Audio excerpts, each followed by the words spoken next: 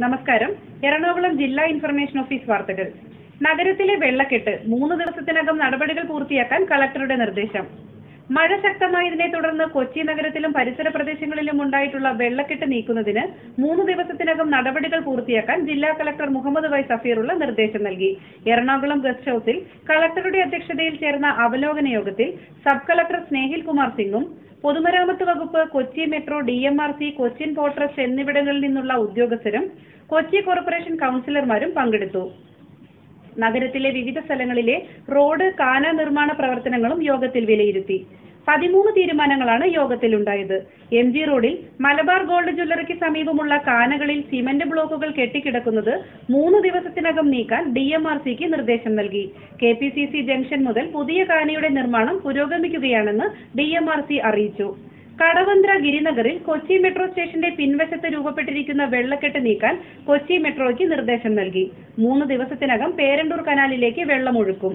3 ദിവസത്തിനകം വെള്ളക്കെട്ട് നീക്കുമെന്ന് മെട്രോ അധികൃതർ യോഗത്തിൽ അറിയിച്ചു.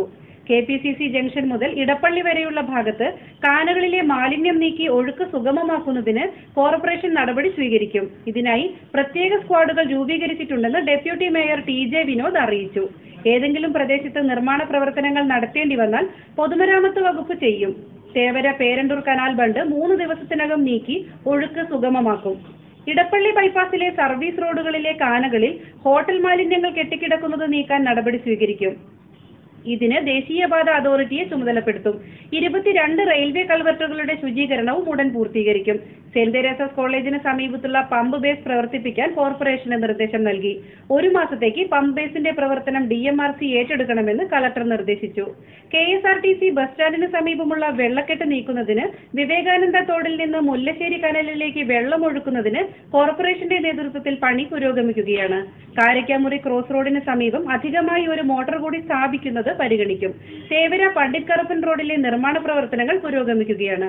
Canal mouth ശുചീകരിക്കുന്നതിന് Cochin port trust നടപടി സ്വീകരിക്കണമെന്ന് കളക്ടർ നിർദ്ദേശിച്ചു. ചിലവന്നൂർ കൊച്ചി മെട്രോയുടെ നിർമ്മാണത്തെ തുടർന്ന് എളംകുളം മെട്രോ സ്റ്റേഷന്റെ പിൻവശത്തുള്ള ഫ്ളാറ്റിലേക്ക് മലിനജലം ഒഴുകുന്നത് തടയാൻ നടപടിയെടുക്കണമെന്ന് മെട്രോ അധികൃതർക്ക് നിർദ്ദേശം നൽകി. എറണാകുളം ജില്ലാ ഇൻഫർമേഷൻ ഓഫീസ് വാർത്തകൾ സമാപിച്ചു.